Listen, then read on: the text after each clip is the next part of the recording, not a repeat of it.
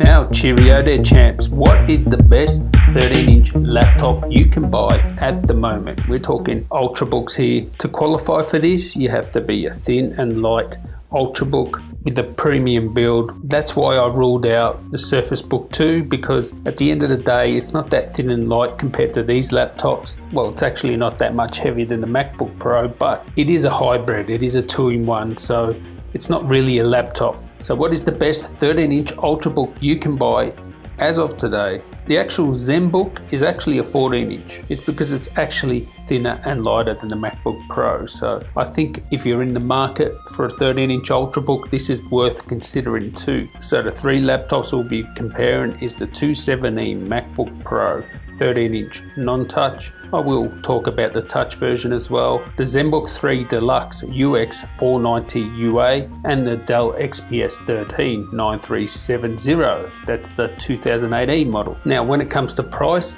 no surprise here. The Mac is the most expensive. If we spec them up all the same to their higher end models, the Mac will be about 2K for the non-touch version, 2,200 for the touch bar version. You can pick up the ZenBook for around 1,700 US, and currently the XPS 13 is 1,900 for this high spec configuration with the 4K display. In terms of build quality, they are all top drawer here. They all get full marks for premium design, premium materials. It's going to come down to personal preference, which one you like better in terms of aesthetics. I just love the XPS 13 with the white interior. That is just so sexy. They're all beautiful. They're all constructed to the highest standard possible. These are pretty much all the benchmark when it comes to fit and finish and build quality. So let me know in the comments actually, which one do you prefer? Which one do you like the look of? I'd really like to know that. Leave a comment down there. It's right near the like button, and if you're new around here, please subscribe. When it comes to specs, okay, so the MacBook Pro is using dual core processors, the 7th generation dual core processors, so it is a generation behind the ZenBook and the XPS 13, which use the 8th generation quad core parts. They all have a maximum of 16 gigabytes RAM. The MacBook and the XPS 13, you can get up to 1 terabyte SSD, and with the ZenBook you can get up to 512 gigabyte SSD. The MacBook Pro's SSD is soldered in. The other two have upgradable SSDs, M.2 SSDs. ZenBook and XPS 13 have Intel HD graphics. The MacBook Pro has Iris graphics. I do expect that the XPS 13 will eventually come out with Iris graphics also.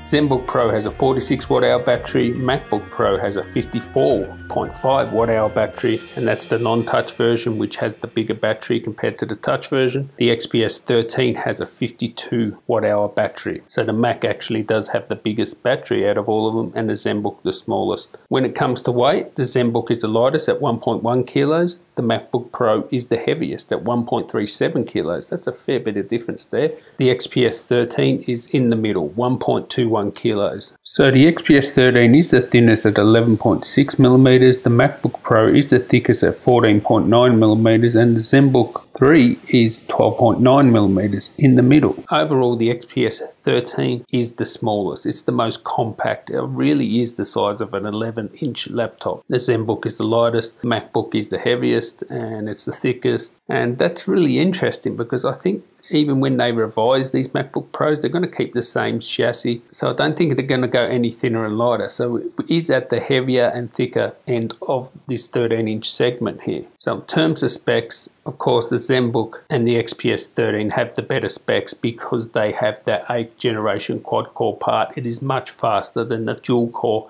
7th generation CPU you get in the Mac. When it comes to ports, they're all very similar. MacBook Pro has 2 Thunderbolt ports on the non-touch, 4 Thunderbolt ports on the touch version, that's Thunderbolt 3. The ZenBook has 2 Thunderbolt 3 ports and 1 USB-C port. The XPS 13 has 2 Thunderbolt 3 ports and 1 USB-C port. Now all the Thunderbolt ports are ×4 Thunderbolt ports, but the extra thing that the XPS 13 has is it does have a micro SD card slot, so that is handy. You know, you can even put video files on there if you're video editing, you can put photos, whatever. It's just expandable storage. Or, you know, if you have a camera that has micro SD, you can plug that in and take the files off that. I have to give it to the XPS 13 there just because of that.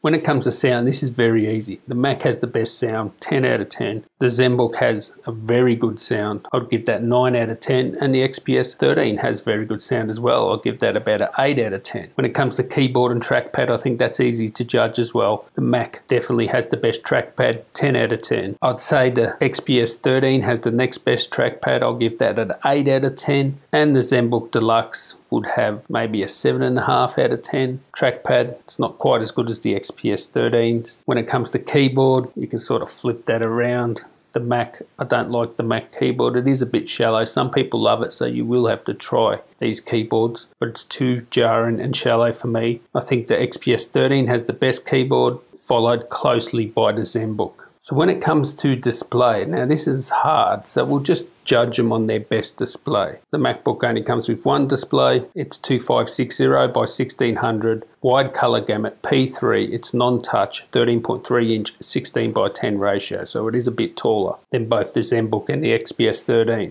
The XPS 13 comes with a full HD model that is non-touch. It is a good display, 100% sRGB. It's non-touch, as I said, and it also has the option of a 4K display, 100% sRGB, and that one is touch. The ZenBook only comes with one display, 100% sRGB, full HD display, and that is 14 inch, 16 by 9 ratio, the same as the XPS 13, but it is the biggest screen. So here you're going to have to work out what do you need. The best two displays, I think, are the 4K on the XPS 13 and the Mac display. The Mac has that wider color gamut, so it does have the widest color gamut. The Mac and the XPS 13 brightness is around the same. If you're doing, like, say, desktop publishing or printing or stuff like that, the Mac does have the widest color gamut. But if you're just talking overall better display, I think the XPS 13 has the best display. What you get with a 4K screen on a 13-inch laptop, it does look like overkill, but you get a sharper image. You notice when you have a phone, when you have a 1080p phone versus a 2K phone, you'll notice that the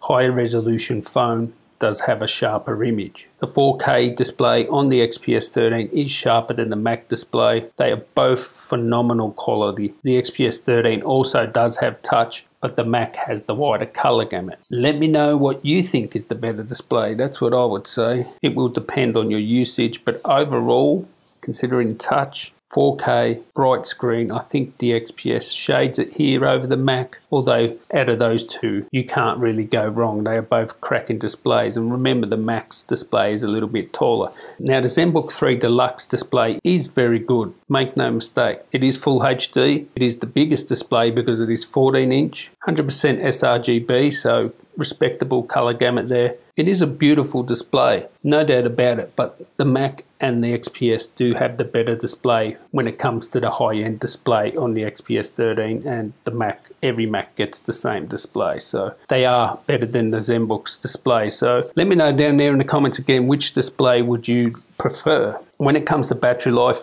the Mac does have the biggest battery, but if you're talking just the best battery life, it's actually the XPS 13 with the full HD display. That has 10 hours battery life. I was able to get nearly 14 hours just running YouTube continuously. You'll get, for general web surfing and stuff like that, you will get in excess of 10 hours. MacBook Pro does have the biggest battery. Your 9 to 10 hours you'll get out of the MacBook Pro, the non-touch version. The touch version you'll get less. Now if you put the 4K display on the XPS 13, the battery life on the Mac is better. It's probably about an hour better, but they're very close once you have the high-res display on the XPS 13 versus the standard display that comes with the Mac. They're very similar, but if you want like really long battery life, you have the choice of the full HD on the XPS 13. With the ZenBook, you're only going to get 6-7 hours battery life because it does have the smallest battery. But these are the compromises that you have to make. It is the thinnest and lightest. So 6-7 hours I think is okay. Are you willing to sacrifice,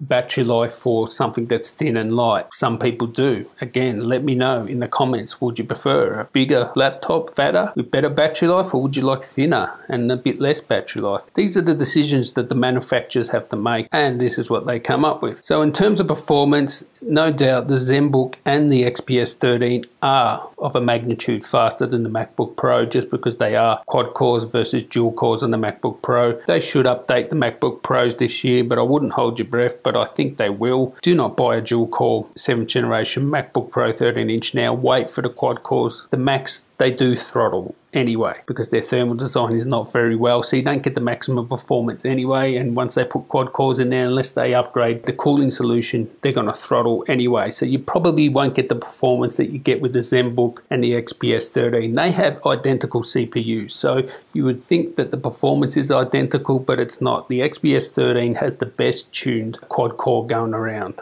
The 15 watt 8th generation quad core in the XPS 13 goes harder for longer, and it actually can burst over 3 gigahertz for nearly 2 minutes. Whereas the one in the ZenBook will only do that for, roughly 40 seconds, and then it will drop down to 2.2, 2.4. And the temperatures are low on the ZenBook, like they're only 60, maybe maximum 70, but the clock speed is, it's not that high. Whereas the XPS 13, the clock speeds are consistently higher. Now it does produce more heat, but you won't feel that heat because it has this core technology, this space age insulation technology inside the XPS 13, where you do not feel the heat on your lap. It's amazing. Like, you feel the underneath and you think, how is this 80, 90 degrees inside? Now the reason it is hotter is because it's got a higher clock speed, but you don't feel that. So it's really well tuned, the Dell, the Mac, dual cores, and it does throttle. So the best performance is the XPS 13, followed by the ZenBook, and the MacBook Pro is like way behind, really. It is far behind. When it comes to upgradability, the only ones you can upgrade are the ZenBook Pro and the XPS 13, where you can actually upgrade the M.2 SSD. All of these laptops have soldered in RAM, so you cannot upgrade the RAM, so I do recommend you get the highest capacity of RAM that you can afford